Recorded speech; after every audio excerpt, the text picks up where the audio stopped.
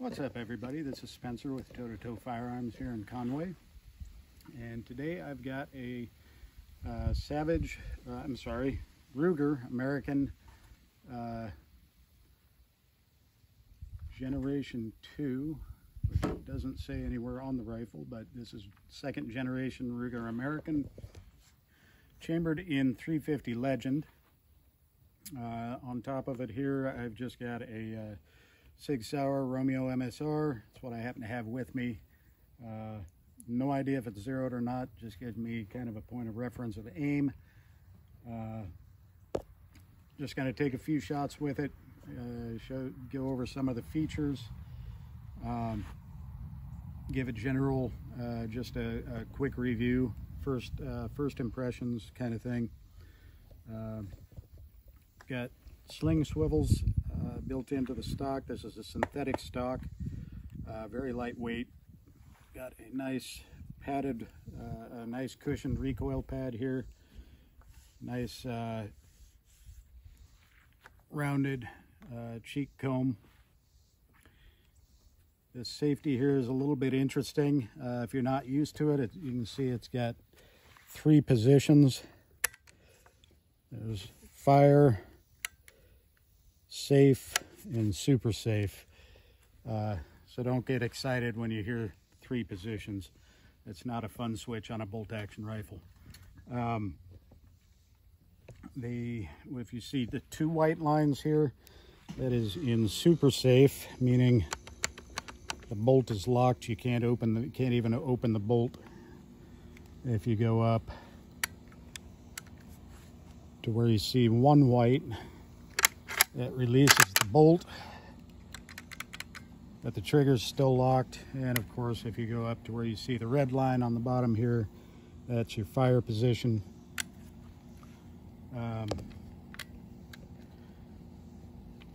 this side, this is your bolt release. So you push that and your bolt comes out for cleaning and maintenance.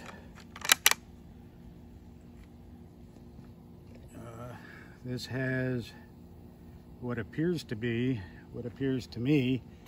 to be the Accu trigger, or something very similar to it.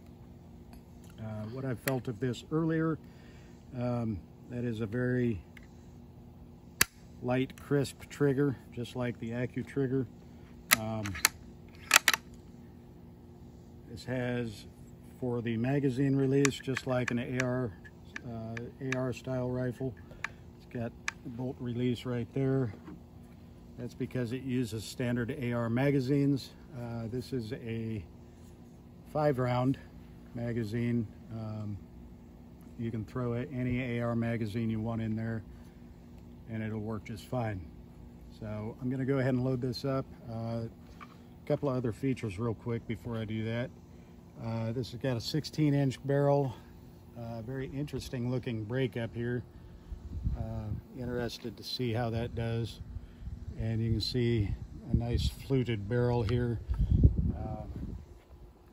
Doesn't necessarily serve any mechanical function, but it does save on weight, and it makes the rifle look very nice. So I'll go ahead and load this up, take a few shots.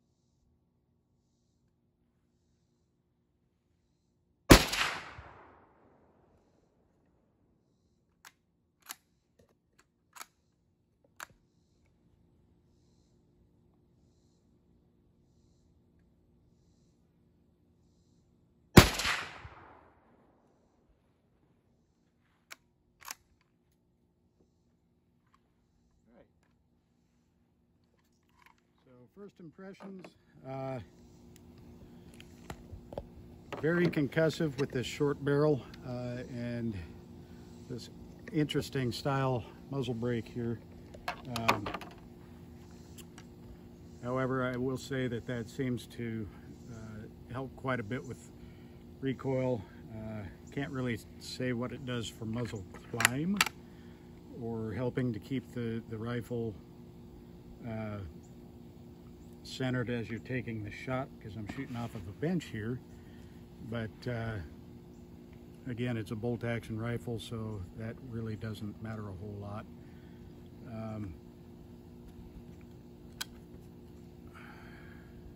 I gotta say I like it. A little bit more recoil than I was expecting, but I kept forgetting it's got a really short barrel on it too. I'm used to shooting something like this.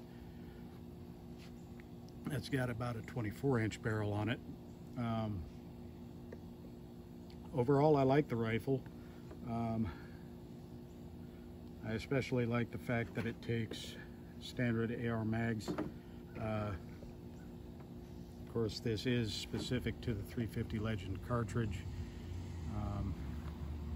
If you get a 5.56 magazine or a 300 blackout magazine, it's got that little dimple in the front there to help guide the nose of the bullet. 350 Legend being a straight-walled cartridge. This is 350 Legend. This is 5.56. You can see the case diameter is very similar, but the 5.56 necks down, of course, into a 22 caliber round, where this stays a 35 caliber round.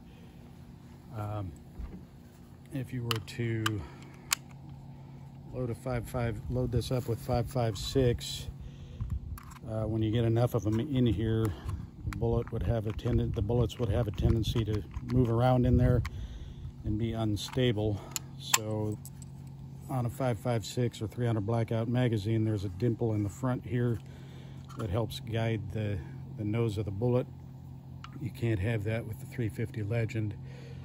So the 350 Legend has its own specific magazine, but it is a standard AR magazine.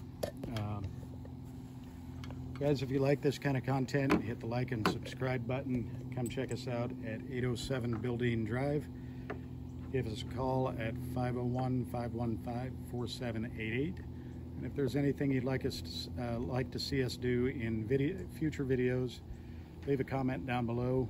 And if it's something we can accommodate, we'll try to do that for you. Guys, have a good day.